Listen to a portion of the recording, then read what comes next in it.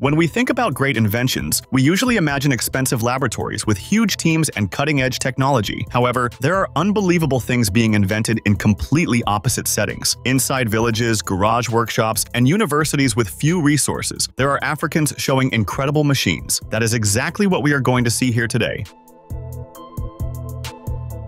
Two young people are using creativity and scrap to change lives, literally with the power of thought. David Gathua and Moses Kanua from Kiambu County in Kenya created a mind-controlled robotic arm. The prototype was made with discarded computer parts and recycled wood, and the most impressive thing is that it really works. The technology is based on an interface that connects brain signals directly to the robotic arm. In other words, it is enough to think about raising the arm, waving, or even operating a computer, and the mechanism obeys. The idea is to help people with physical disabilities perform simple, everyday tasks with more autonomy.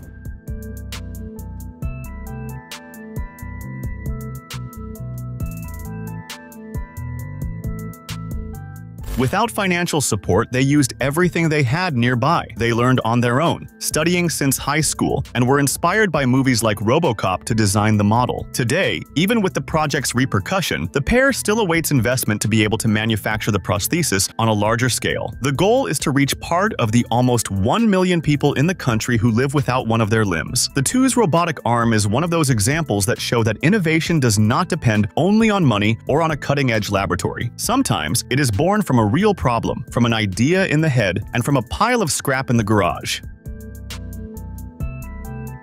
The electrical engineer from Kenya, Morris Mbetsa, is trying to change the future of mobility. He drew attention by creating Africa's first passenger transport drone. That is right, a drone capable of carrying one person on board, fully functional, and successfully tested. The test took place near Nairobi and was accompanied by a news crew from Citizen TV. In the video, Morris and his team explain all the technical details of the machine, with custom-made motors, electronic speed controllers, carbon propellers, and even a system that allows remote piloting, as if it were a video game controller.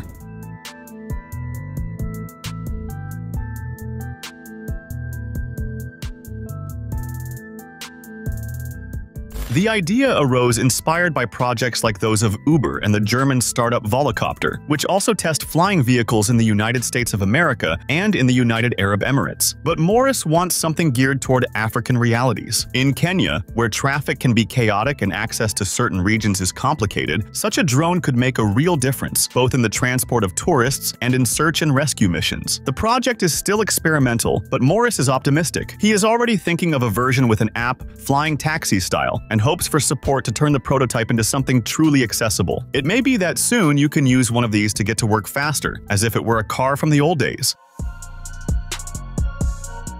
In 2015, in the interior of Uganda, a self-taught mechanic named Joseph Nkaheza did what seemed impossible by building a functional helicopter out of scrap. Without technical training, without government support, and with what he learned tinkering with motorbikes since childhood, Joseph assembled his first aircraft using a motorcycle engine, a wooden structure, and repurposed metal. And yes, the thing took off. The helicopter hovered for a few meters in the air before losing control, crashing, and falling to pieces. Joseph survived, but spent 1 month recovering from fractures and injuries. Even so, he did not give up. In 2018, he came back with a new version, reinforced cabin, doors, and metal fairing. All much more professional, only the second test also had problems. The aircraft fell again, and this time the injuries were even more serious. Since then, Joseph has never tried to fly again, at least not without technical support.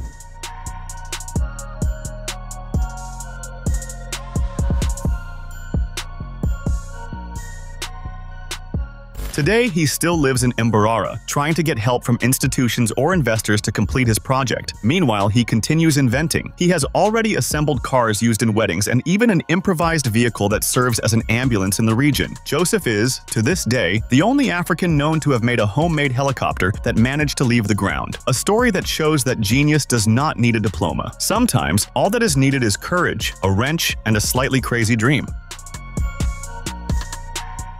In the north of Nigeria, a 17-year-old boy is trying to solve with his own hands a problem the government never managed to handle. His name is Khalifa Aminu, and he created a pair of smart glasses aimed at people with visual impairments. Khalifa knows this reality up close. For years, he was a guide for blind people in his community and saw how difficult it is to walk the streets without support. The idea arose from that, a device that would alert the user to obstacles ahead without depending on anyone nearby. The operation is simple, with sensors on the glasses that detect any object in the path and trigger sound and visual alerts. Thus, the person themselves can change direction more safely, and those nearby also notice that it is someone with low vision.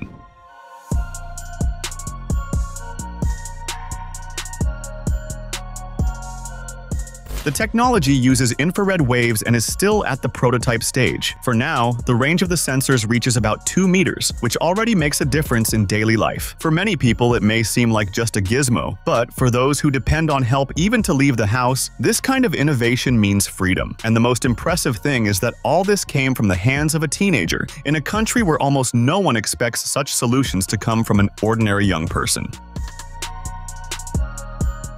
In Kisumu, in Kenya, an inventor named Teddy Jacob Omondi created a pair of sneakers that seems to have come out of a science fiction movie, assembled entirely from recycled parts taken from broken electronics. The super sandals, as he himself calls them, have very unusual functions. You can listen to music directly in them via a USB port or FM radio. They have a headphone jack, built-in lights for those who walk at night, and even a foot massage system. All that in a single piece of footwear.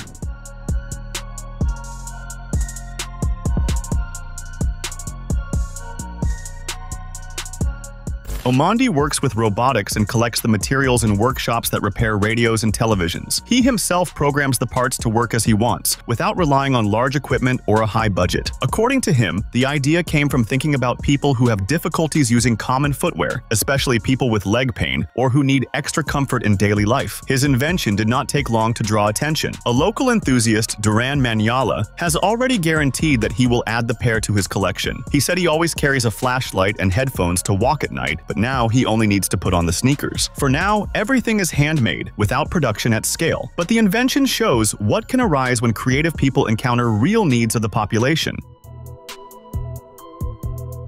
In a remote village in Malawi, a country among the poorest in the world, a 14-year-old boy decided to face hunger in a very uncommon way. William Kamkwamba had to drop out of school because his family could not pay the tuition of $80. Without electricity, without food, and without much perspective, he went to look for answers in the only free thing nearby, which was the library. Even without understanding English very well, William began to study on his own, looking at diagrams and images. That was when he found a book about wind energy. He had a spark. If he could generate electricity with the wind, he could pump water from the ground and save the crops.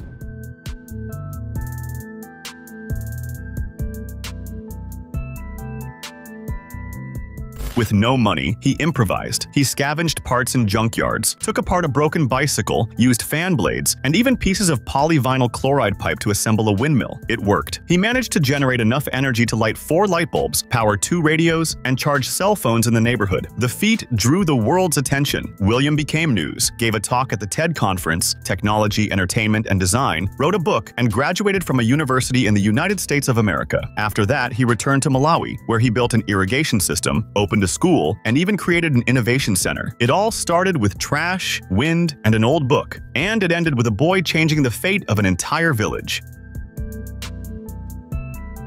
An inventor named Maxwell Chikumbutso in Zimbabwe began to draw attention with an idea that seems like science fiction. He created a generator that works without fuel, without outlets, and without recharging. According to him, the source of energy comes from the air itself. The project was named Microsonic. He became famous on social networks in 2025, after Maxwell presented his creation to the country's president, Emerson Mnangagwa. What impressed people the most was his proposal: an electric motor capable of moving vehicles using only radio waves and cosmic rays as an energy source. No gasoline, no battery, and of course no cost.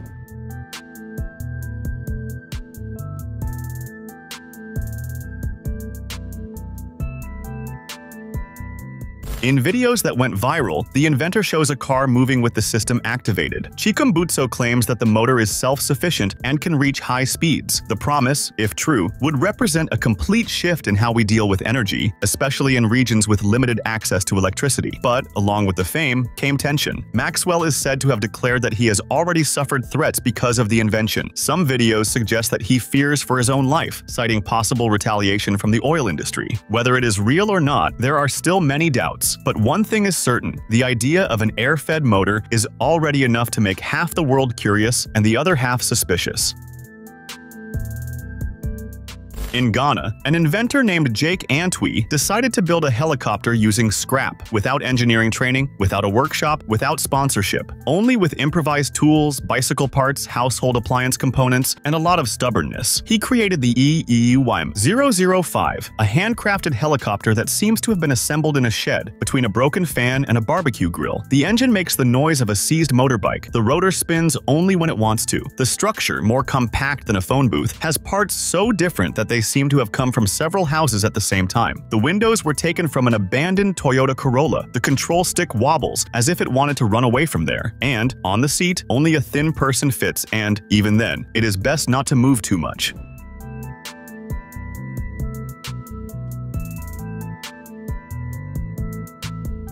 Jake says the project was born with a noble goal: to help residents of rural areas with emergency medical transport. The idea was to create an ambulance helicopter. The problem is that it barely fits the pilot. Imagine a patient. Even so, the EEUYM-005 managed to leave the ground, a few centimeters for a few seconds, but it did, and that was already enough to show that he was trying to do the impossible with what he has. In Freetown, the capital of Sierra Leone, a young man named Emmanuel decided to tackle a problem that affects his city every day: the pollution caused by cars. He saw the air getting heavy and knew that it harmed everyone, causing allergies, infections, and even more serious diseases. It happens that creating a clean solution requires money, and he did not have it. That was when Emmanuel decided to use the cheapest resource there is: imagination itself. He began to visit junkyards and to collect everything that could be used: pieces of metal, cables, wires, even toy parts. Little by little, he began assembling something that had previously seemed impossible. 3 years later, the imagination car was born. A small vehicle painted with the colors of Sierra Leone, green, white, and blue, equipped with doors, headlights, brakes, and even a horn. But the most impressive detail is on the roof: a solar panel that powers the entire system. No gasoline, no diesel, and no smoke. The maximum speed reaches 15 kilometers per hour, enough to prove that the idea works.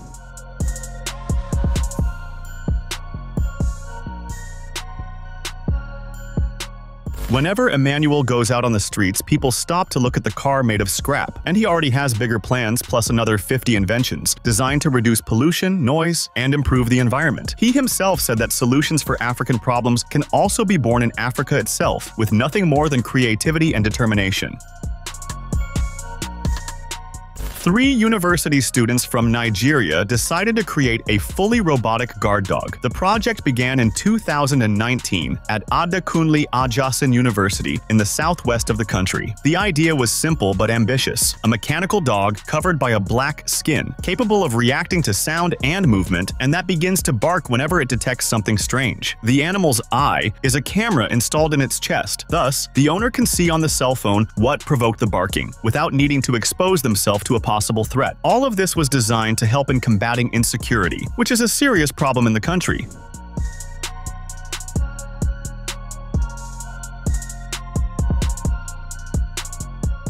Construction was not quick. The aluminum structure and the theoretical part were ready before the pandemic, but restrictions delayed everything. Only in 2021 did they manage to finish the first version, equipped with sensors, a camera, and a more realistic look. The prototype is not perfect yet. It still needs to be programmed to move on its own, avoid obstacles, recognize the owner, and operate in any weather. In addition, almost all the parts are imported, which makes the project more expensive. The professor who supervises the work says that the next generation should be more aggressive and interactive, to act even more efficiently in property defense. In a country where many regions face robberies, kidnappings, and armed attacks, the idea of having a guard dog that never sleeps and does not face physical risks can be a real part of a solution.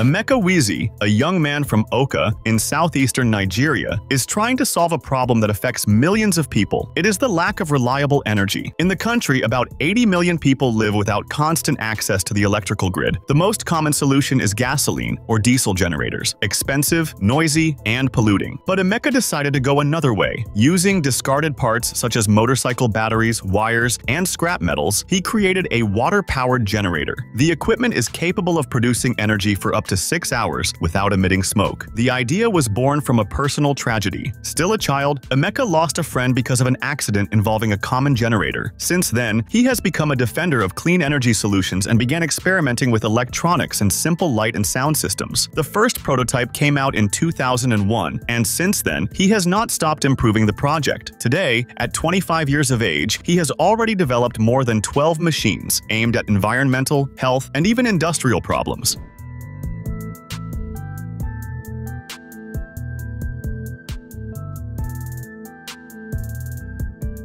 A large part of the materials comes from electronic waste and from donations from friends and from strangers who follow his work. A neighbor, for example, has been using Emeka's generator for more than 1 year and guarantees that it works well. All that is missing is for the inventor to manage to produce at scale to sell it. It is not a perfect piece of equipment, and he himself admits that there are flaws to correct. But in a country accustomed to blackouts, the idea of having clean and accessible energy is the kind of innovation that many people root for to work out.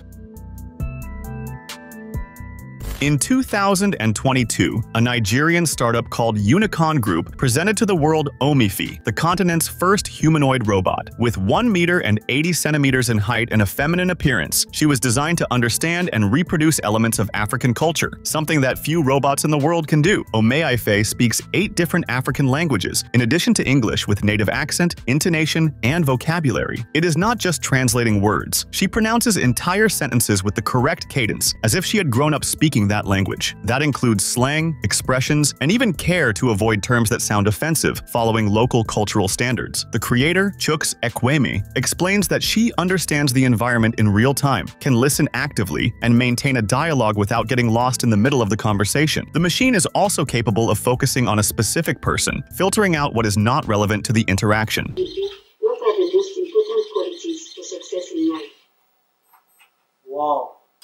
Artificial intelligence. Omefi's goal is not just to impress. The idea is that she can be used for education, tourism, language training, and even to preserve cultural traditions. She was designed to interact well with children and to adapt to different social contexts, something important on such a diverse continent. While in many countries, artificial intelligence is still seen as something distant, Nigeria has already shown that it can also create cutting-edge technology with its own identity. Don't forget to subscribe so you can watch more videos like this.